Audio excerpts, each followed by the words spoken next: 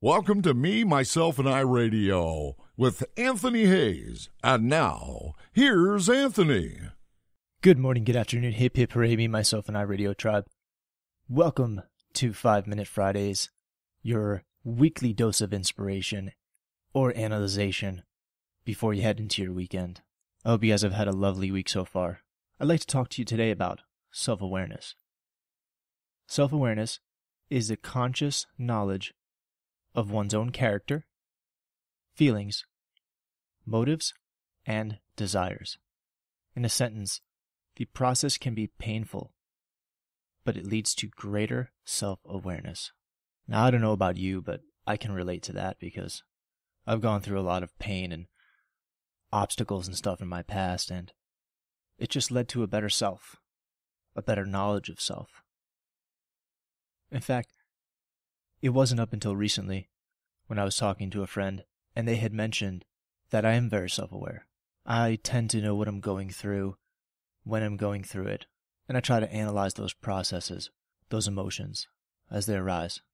Admittedly so, sometimes I do this better than others, but nevertheless, I'm more than aware of what's going on in my own mind and in my own consciousness.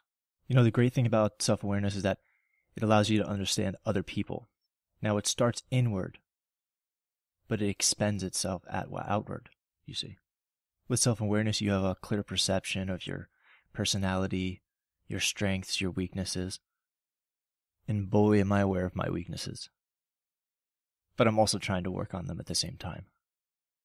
I'm pretty much at the point right now where you can't tell me something I don't know about myself. Whereas in the past, it was easy for somebody to call my attention to my own shortcomings. And what does that do in return? It makes you self-conscious, less self-aware. It kind of leads you to take a step back in your process. But the more you know about yourself, the more you will know about the world around you and the elements that make up the universe. I usually say how much we can learn from other people about ourselves, but the same is true about knowing ourselves in order to know other people. It kind of sounds contradictory, but there's a balance, and you have to adapt back and forth in between these processes, depending on the situation that you're in. The good thing about being self-aware is you know how to relate to other people, because you can put yourself in their shoes, especially if you've been there. So I urge everybody out there today to become self-aware, to become more self-aware. This could be something as simple as making a list of your strengths and your weaknesses, knowing what they are. You're halfway there. All you have to do from this day going forward is to work on them just a little bit each day to strengthen your weaknesses and to use your strengths as building blocks to make your shortcomings that much more balanced. Studying psychology has helped a lot on this process for me.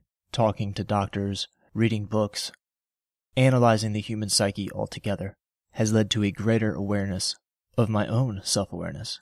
The more we know about the mind and how it works, the more we are able to understand the processes that our own mind makes. So I urge everyone out there, become more self-aware today to have a better tomorrow. This has been 5 Minute Fridays. Thanks so much for tuning in. And as always, at the end of every show, I'd like to urge you, no matter what the rest of your day brings, control the controllable. As for the rest, keep on flowing and just be. Thank you for listening to Me, Myself, and I Radio with your host, Anthony Hayes.